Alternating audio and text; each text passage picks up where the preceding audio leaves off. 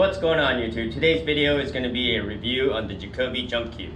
I ordered the Jacoby Jumper from sabers.com. As you can see, it comes with the stickers, it comes with the business cards. And one reason why I chose the Jacoby Jumper versus the other jump cubes is because I like this indentation when you're actually using a dart stroke versus the American stroke when you're holding it in the back. It also has a bell grip also, and I had to order the joint protectors because it didn't come with joint protectors. As you can see also, it comes with a brass ferrule and a G10 tip, making it very hard. And this radial pin is supposed to give it that forward balance. As you can see, when I put it together, I can tell the balance is actually a little bit forward and gives it a nice weight for actually jumping. And let's go ahead and weigh this cube and see how much it weighs. So let's go ahead and weigh the butt of the jump cube first. As you can see, it's 3.15 ounces.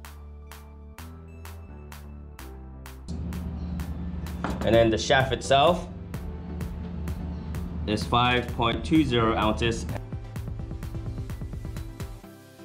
And when you make them together, it makes it to 8.40 ounces. Let's go ahead and measure the size of the tip and see what size tip this is. This is in millimeters. And it comes about to 13.02 millimeters. Now let's go test this cue out. We're going to see how well it actually jumps and see how accurate it is. Stay tuned. I'll also be doing a video on actually how to do a proper jump with a jump cue. I got the object ball about a diamond away from the cue ball, and I'm just trying to hit it into the corner pocket and see how this Jacoby jumps.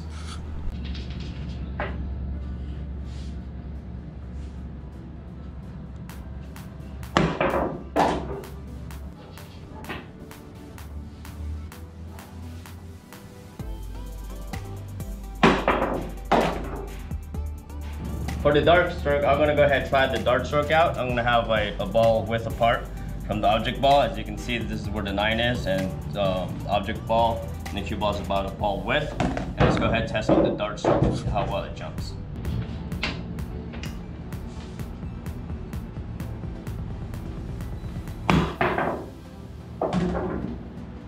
I just did a brief review on the Jacoby Jumper. It's not bad cue. I like the indentation to have for the dart stroke. That's like my weakest thing for jumping. Like I said, I normally jump this way, and I'll do another video where I actually show you how to actually use this jump cue.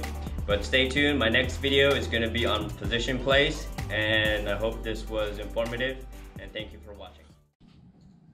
Thank you for watching. Please subscribe me. Don't forget the thumbs up. Bye bye.